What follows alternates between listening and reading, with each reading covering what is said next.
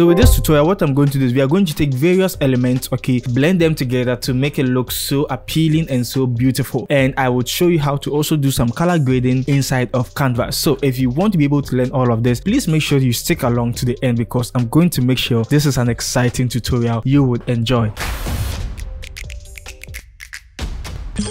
Hey everyone, Benjamin here, a verified Canva expert based in Ghana. If this is your first time on this channel, I think subscribing to this channel makes you a fantastic Canva designer. And if you're an OG, I salute you so much for the continued support. So yes, I think that's all I have to say for now. And there are two things, but I'll say that at the latter part of this video. So let's dive straight into Canva and let's get started with our design. Okay, so you can see these are all the things I had to put together. I know you can't see them, but you are seeing this a complete design. And to be able to follow this tutorial, I have all the resources or the elements I use which you cannot find in Canva. I have them linked down in the description box below, so just make sure you have downloaded them and uploaded them into Canva so that following this tutorial would be so easy and so smooth, because I don't want you stressing and I also don't want you to face any roadblock. Okay, so let's get started. All right, so I just have my blank canvas and I'm using the dimension 1080 by 1350. You should know that by now if you're an OG.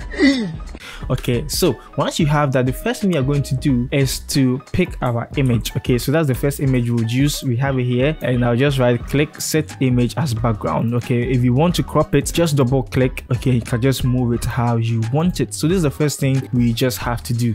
The second thing we are going to pick is this rock element, okay, which you should also find, and I'll paste it in here. This I didn't find in Canva, but if you are on Canva, you can actually find this jungle photo in Canva. So just come into photos and just search for, I think, jungle. You should see it. Okay, so that's it. Yeah, you can see it. So I would increase the size of this rock and I'll just position it maybe somewhere here, which I think is cool. Okay, now that we have this, what we are going to do next is we are going to be adding our Jack Daniels. Okay, so I will paste it here and just drop it right on top of this rock, because we want to promote this. So let's assume we are creating a design for Jack Daniels. This is how we are going to go about it. So you can see what we have at the moment, and already what we have is looking complete. I think it's something we can just say, hey client, I think I'm done, so you can just send me my money.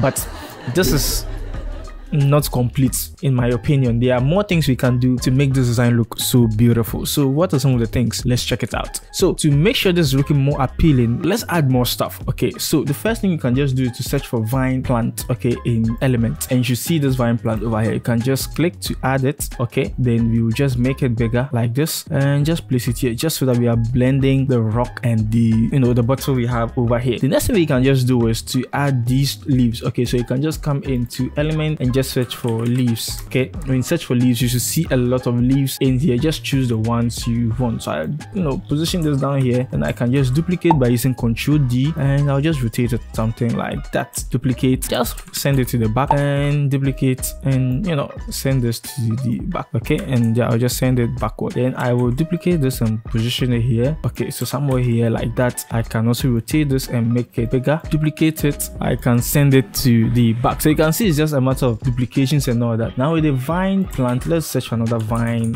plant. Okay, and we can see we have this fine one over here, even though I didn't use this from the beginning, but I think this is actually cooler. Okay, so I would reduce the size, okay, so that you can see it well, and we can have something like this so that it will look like the plant is growing around our drink. Okay, even though I don't drink, I don't take alcohol, but just for those who, let's say it was a client I was designing for. Okay, so yeah, you can see what we have at the moment. This looks like a complete design we can just send out to our clients. But I'm very sure you and I know that in as much as this is looking beautiful, it's not the end, because we would love to blend all the colors together, because we've used various elements, even though they are all green, but it looks like they have some variations of green. So we want to blend them together so that they all look together and blended. Okay, I think my words are not, but you understand what I mean. Alright, so this is what we are going to do. We'll first of all pick the background. Okay, come into edit photo and choose adjust. When you're in adjust, with the tint, just move the tint more to the green part. Okay, and with the temperature, how would you want your design to feel? Do you want it to feel more warm or more cold? With that, we can also adjust that. So I'll move it to the warm area. Okay, then I'll come into my effect scroll down and I'll choose blur and I'll apply some blurriness to my design. Okay, so I don't want it to be too much because we want the focus also to be on the drink. Then we select our rock, okay, or the rock of ages, come into, you know, edit photo and come into adjust. Then I move it more to the tint as well, and you can see now, let me come in here, you can see now it's blending with our image. Okay, so move it here and make it more warm. Then with the leaves, you're going to do the same thing for the leaves. Okay, so make it warmer. Then I would right click, copy style, and paste it because it's the same leaf. Okay, so right click, copy style, and apply it to this leaf we have in here. So let me move this leaf to the top. Right click, copy style, and okay, I think the leaf is behind. Okay, so let me just move it to the top. Then right click, copy style, paste it on the leaf, and we'll just paste it on this one as well. So right click, copy style, and paste. Okay, so you see what we have at the moment.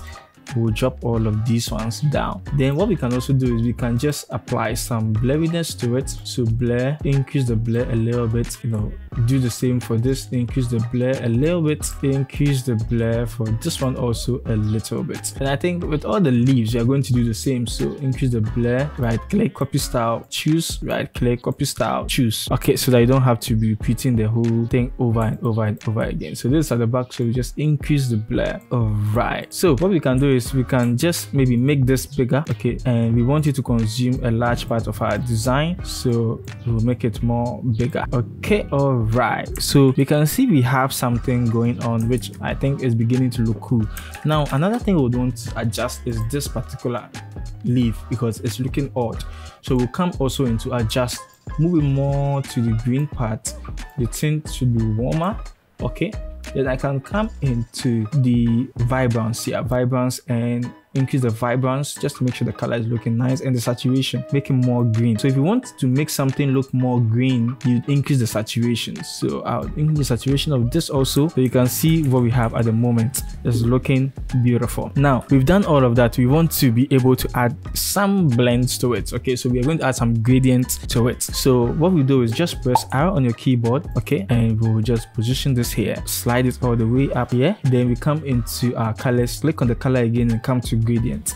With the second color, we are going to make the transparency 0. Oh, it looks like I just kept it 100, so I'll just make it 0, and I'll choose the linear gradient. I don't like it this way, so I come to position and I will choose 180. Then I think I would want a deeper green for this, so I'll come to the green and I'll slide it downward more. Nice one. Okay, then we duplicate this, bring it all the way to the top. Okay, because we want the focus to be on the drink. Okay, so I can right click and I can just choose layer, send to back. Okay, then I can just drag it down a little bit like this, so you can see what we have at the moment.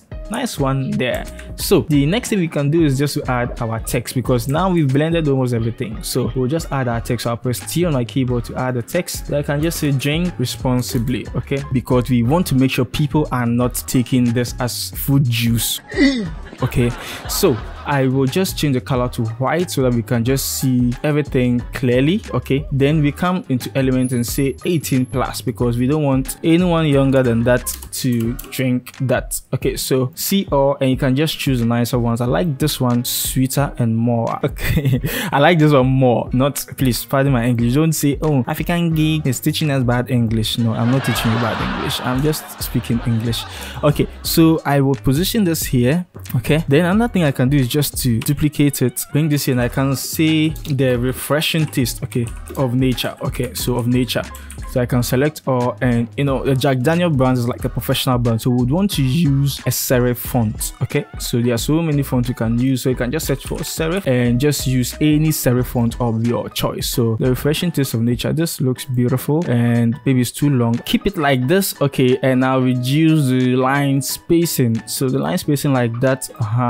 Then, and the reason is because we want it to fit the width of the shape. Okay, not the width of the bottle, if I'm correct. Okay, we don't want it to be too wide like that. Then I'll just come into effect, come to shadow, and just apply some slight shadows to the text. Okay, yeah, so we can see is slight, but maybe let me just make the shadow transparent, should be more a little bit. Okay, so something like that, and add some blurriness to it, offset, reduce it slightly. Okay, sometimes you just have to do things in a slight manner, it doesn't have have to be too obvious. So we would center it, and I believe this is the opportunity to help us center our drink. So yeah, this is what we have at the moment, and I'm very sure you enjoyed this video. Just let me know, and I'm very sure you enjoyed this video. I'd love to see your version. And please, if you love this video, one way to support or just to make me know that this video really helped you was hitting on the like button. If you have any comments, just leave it in the comment section below. I always make sure I'm responding to my comments. The name is Benjamin. Check out Canva Pro, check out my templates, check out my workshop recordings. You can just find so much content from me. So yes, the name is Benjamin. There's no limit to creativity, and I should see you in my next video.